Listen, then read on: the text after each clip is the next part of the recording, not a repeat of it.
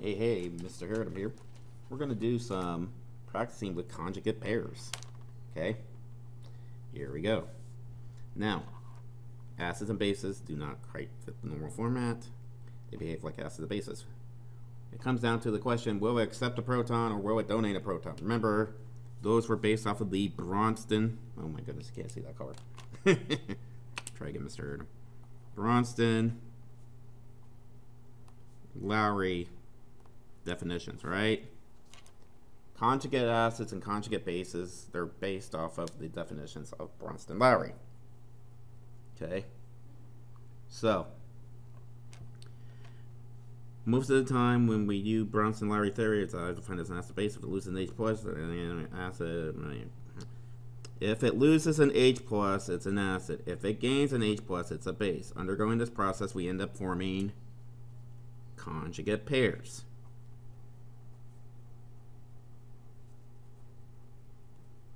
Okay. There is such a thing called a conjugate base. Okay. Conjugate bases are always on the product side. Okay. It is when an acid, which is on the reactant side, loses, like a total loser of H plus. Like, oh my goodness. Acids like to lose H plus. And they go to conjugate bases. Okay? Conjugate acids here, they are also on the product side. Okay? This is what happens when a base, which is a reactant, it gains an H plus. Bases are winners. They gain H plus. Okay? These always differ by one proton. Okay? If something's losing H plus, something's gaining H plus. You know, kind of like if the Dallas Cowboys win the game and they play the Philadelphia Eagles, I guess the Philadelphia Eagles lost. Same thing here. Okay? So, there we go. And the conjugates will always be on the product side. So let's look at example 8.1 here. Identify the acid, identify the base, identify the conjugate base and the conjugate acid in the following processes. Okay. There's going to be one of each of these.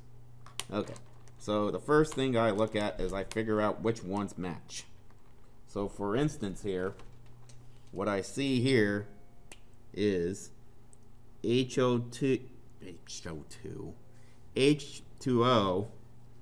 and OH minus match. Okay, they are very close to each other. To go from H2O to OH, you have to lose H plus. So in this example here, the water is an acid. Acids go to conjugate bases. Then we look at the PO3 and the HPO4 minus 2. Here you can see that PO4 minus 3 and HPO4 minus 2, you've actually gained an H plus,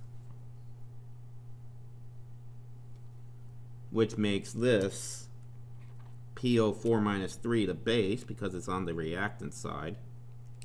And bases go to conjugate acids. And my conjugates are on the product side. Okay. Okay. So this next one here, I see HSO4 minus and H2SO4.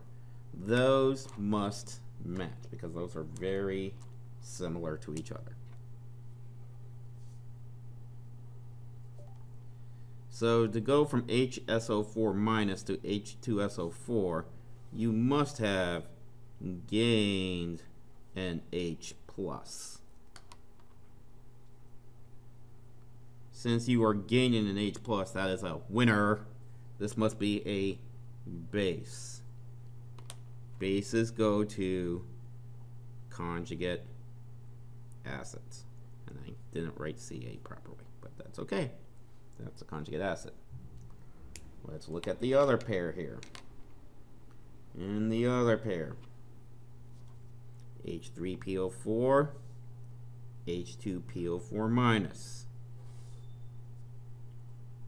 This is going to lose an H plus because we went from H3 to H2.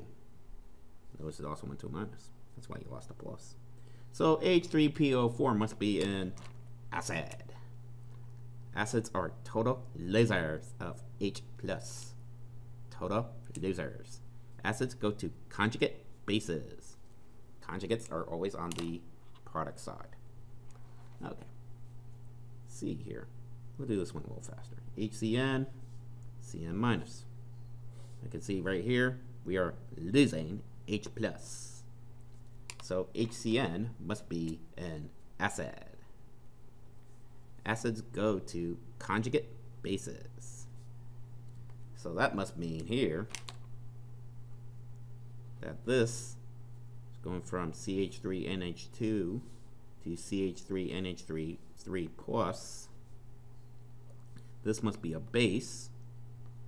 Bases gain H plus to go to conjugate acids. Okay. Good fun there. Yeah. Okay. On to the next page. Page 5. Okay. Determine the conjugate pairs for the following. Okay, here we go on this. Okay, so we're starting off with bases and we're going to conjugate acids. This must mean we lose H plus. Okay? No, we don't. That's a lie, Mr. Hurdle.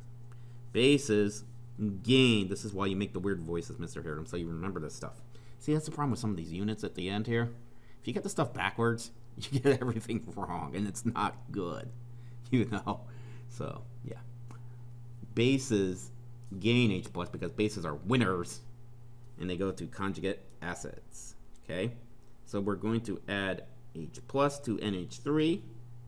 So this is going to be NH4 plus, which is really ammonium. Right? Remember that polyatomic ion ammonium? It's a derivative of ammonia, which is NH3. Because this is 0, 0 goes to plus.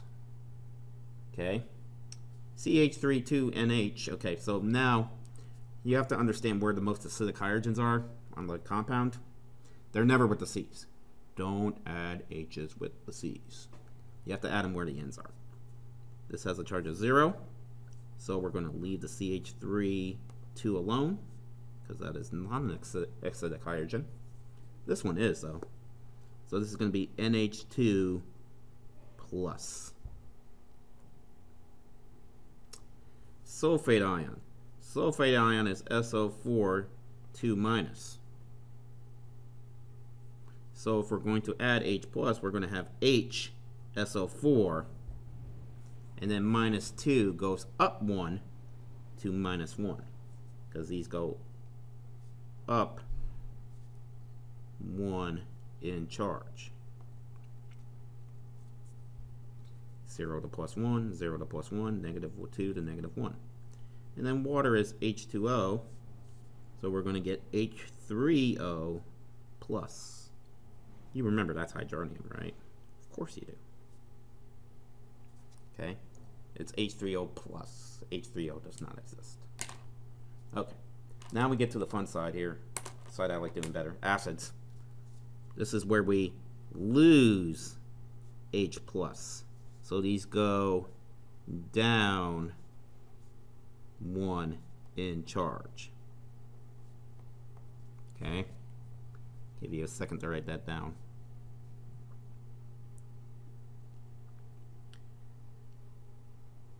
NH3 is charge is 0 because that's a compound, because all compounds have a charge of 0. So if we lose an H plus, we're going to go down to NH2. Then the charge goes down to negative 1. H2PO4, this is going to lose an H plus, so we're going to go down to HPO4. This is -1, so we're going to go down another one. That's going to go down to -2. Nitric acid, hopefully you remember nitric acid is HNO3. We are going to lose an H plus here. So we're going to go to NO3, and we're going to go down in charge to -1. Remember, that's nitrate. And then H2O, we're going to lose an H plus, and we're going to go to OH minus. Remember, that's hydroxide. We don't write HO. Hydroxide's OH. Okay. Example 8.3. Here we go. Good fun, this one. Okay, let's see if we can do this really quick here. Okay. Fill in the following chart with the appropriate partner. Okay. Bases go to conjugate acids. Acids go to conjugate bases. Okay. And I don't like that color. And we'll do this all in black. We might as well. Okay. So for this one, we're going to cross out this. We're going to cross out that. This one, we're going to cross out this. And we're going to cross out that. This one, we're going to cross out this. Cross out that. For this one, we're going to cross out this. And then we're going to cross out that. And this one, we're going to cross out this.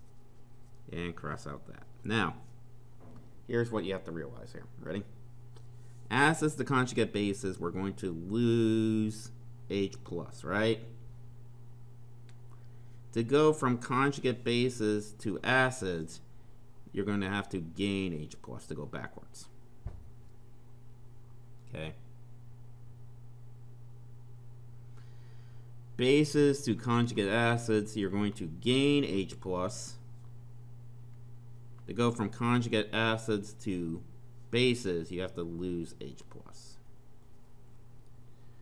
So this first one here, we are going to lose H plus.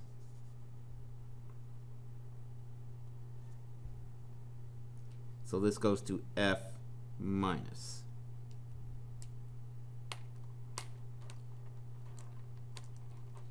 Okay, the bicarbonate ion, remember bicarbonate ion is HCO3 minus. Okay.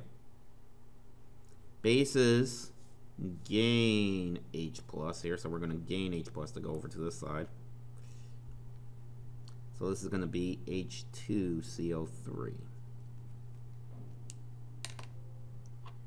H2SO4, to go to a conjugate base, acids lose H plus. So we're going to take away an H, so that's HSO4, and then we're going to go down 1 in charge. It's going to be HSO4 minus. Because HSO4 minus is the only one that exists. HSO4 neutral does not exist. Cyanide is Cn minus. That's on the polyatomic ion list. We're going to gain H plus here. So this is going to go to HCN. And then finally here, we're going from H2PO4 minus 1. We're going to go to lose, yeah, because this is an acid. Acids lose H plus. So we're going to go to HPO4. And we have to go down another 1 in charge, so that's going to be -2. Okay. That's where we'll stop this video for today. You guys are champions. The legend is out.